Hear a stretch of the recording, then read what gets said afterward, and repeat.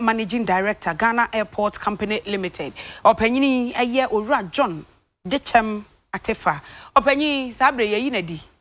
Na ni nyina no ye se wonfa ne krata anase krata wode adwuma ne ho ne nyina emfama na bedi akire Owura Yaw Kwakwa na ono entoaso endi ne dwuma na wose January de thoso du nsia ne ye twero ne krata de ema no se ye yinadi de afri ne dwuma we afri aviation minister Owura Joseph Kofi Adaho ene wode ko ye ni nyina ne se papa yi pa se ne boso asem ono de obeka no eno ne enye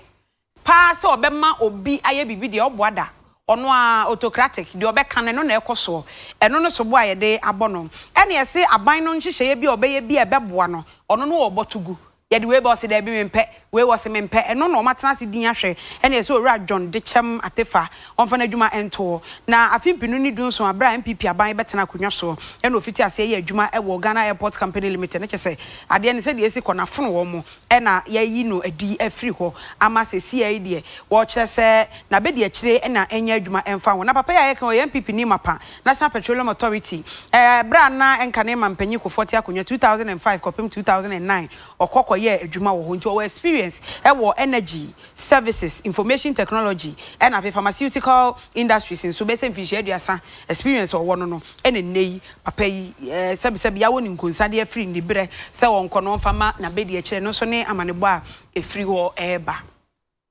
ye to aso a